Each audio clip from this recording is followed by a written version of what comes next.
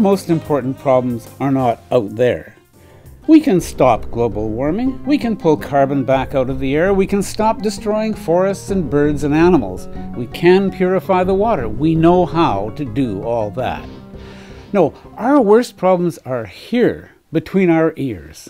And that's why it's important to know people who are full of practical knowledge and soaring imagination and unquenchable hope. People who study and protect wildlife. People who create non-polluting cars, protect seeds, and build organic rooftop farms. Indigenous wisdom keepers and artisans and scholars. Scientists who understand climate change and coral reefs and fish populations.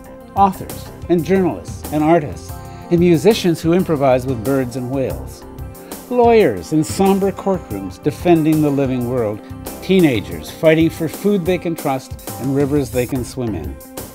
Business owners and investors shaping a healthy economy. Political leaders with ecology in their hearts and their policies. These are the people you'll meet at the Green Interview.